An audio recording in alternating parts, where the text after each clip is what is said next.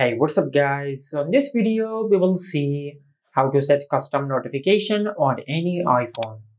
Now to do that, first of all, just download a custom notification sound. Now for that, just open the Safari app. Now I will download my custom notification sound from this website.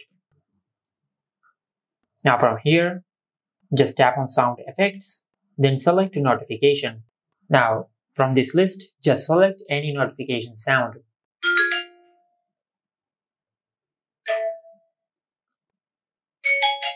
Now for an example, I will download this one. Now just select download. Now just tap on the download icon over here and select downloads. Now as you can see, this is the sound which we have downloaded. Now just tap on share. Now in share, just select save to files. Now just select the folder where you want to save your custom notification sound. I will select downloads. Now from here, you can change the name of your notification sound. For an example, I will name it custom notification. Now just tap on save. Now once you do that, just go to your home screen and open the App Store. Now in the search bar, just search this. Now just install this app on your iPhone. Now once you install it, then tap on open.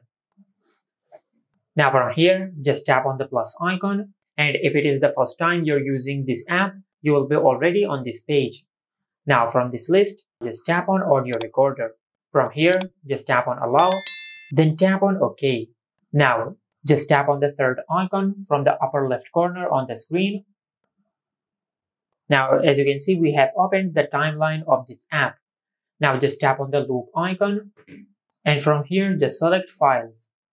Now just tap on browse items from the files app, and from here just select the sound which we have just downloaded. As you can see, this is the sound which we have downloaded. Now just tap and hold on the sound which we have just added. Now just add the sound in the timeline. Now from here you can drag it to the start.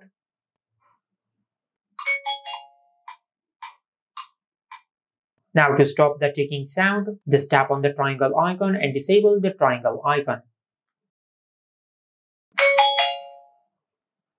Now after that, just tap on the drop down arrow over here and tap on My Songs. Now just select OK.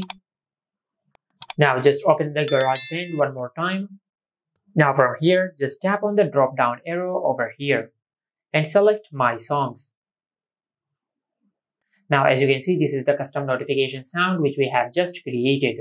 Now just tap and hold on the custom notification sound and select share.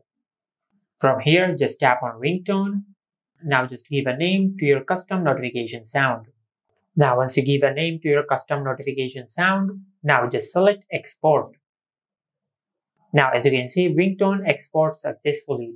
Now from here, just tap on OK. Now once you do that, now just go to your home screen and open the settings app.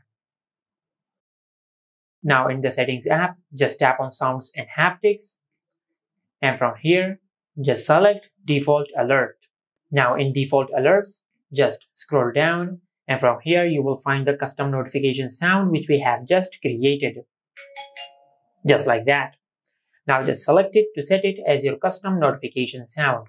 Now you can also set this custom notification sound as your reminder alerts, your calendar alert, or any of these notification options. Just like that. And this is how you can set custom notification on any iPhone. Make sure to like, comment, and subscribe. Thank you for watching.